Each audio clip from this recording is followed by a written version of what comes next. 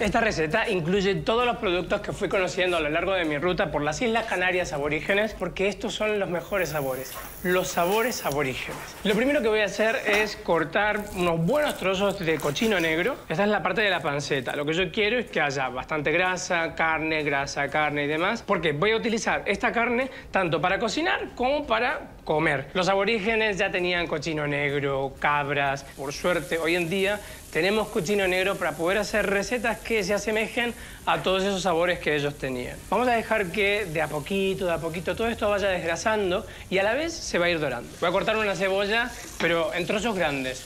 No quiero cortarlo en trozos pequeños porque si no se me van a terminar quemando. Y realmente también estoy pensando un poco en los aborígenes. No nos vamos a poner ahora muy tiquismiquis porque probablemente no tenían ni cuchillos como los buenos estos canarios que tengo yo ahora, ni cubiertos y demás. Entonces esto está pensado para que lo podamos comer con las manos. Entonces, trozos grandes.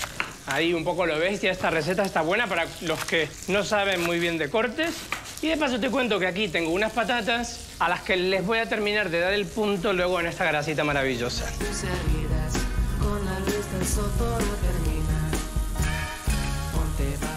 Por un lado tengo la carne que ya llama para comer y por otro lado tengo esta grasa, esta manteca. Tengo ya todo separado. Por un lado está la panceta bien doradita y por otro lado tengo la cebolla y las patatas. Quiero color. ¿Por qué? Porque en la época de los aborígenes no había todos los condimentos que tenemos ahora. Entonces, ¿qué vamos a hacer? Vamos a aprovechar todos los sabores que están dentro de los alimentos y los vamos a potenciar. La cebolla ya está bien caramelizada. Con esto solamente yo le voy a dar sabor a todo mi plato. Vamos a poner dentro unas patatas. Yo tengo precocinadas las patatas y voy a dejar que se doren un poquito antes de terminarles de dar el punto. Vamos a poner aquí una buena cantidad de agua. Voy a terminar de cocer las patatas y por otro lado voy a levantar todos los azúcares que tiene la cebolla, el mismo caramelizado de la patata y demás y voy a generar un caldito que va a estar buenísimo. Todo esto ya es sabor, pero vamos a poner un poquito de sal porque al final la sal va a ayudar a que todos esos sabores se refuercen y este plato sea sabroso, sabroso.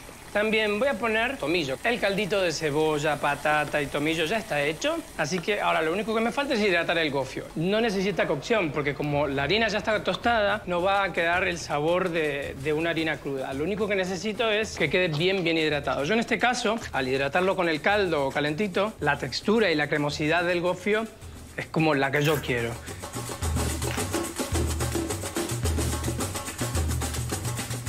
Ahora sí, las patatas ya están hechas, la cebolla también, el cochino negro también. Lo único que me falta es aprovechar este requesón maravilloso hecho con leche de cabra majorera. Una de las cosas que tenían los primeros pobladores de las Islas Canarias y yo creo que junto con todo esto resume muy bien los sabores aborígenes que fui conociendo a lo largo de mi ruta y que estoy seguro de que a Alcibiades le va a encantar.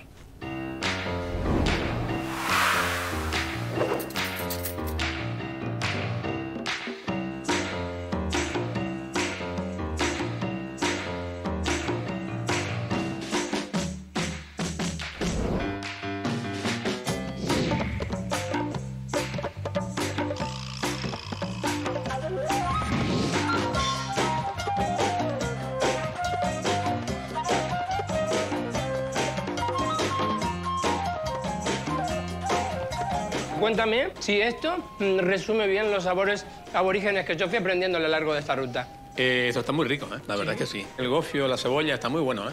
Me quedo tranquilo, entonces. Espectacular.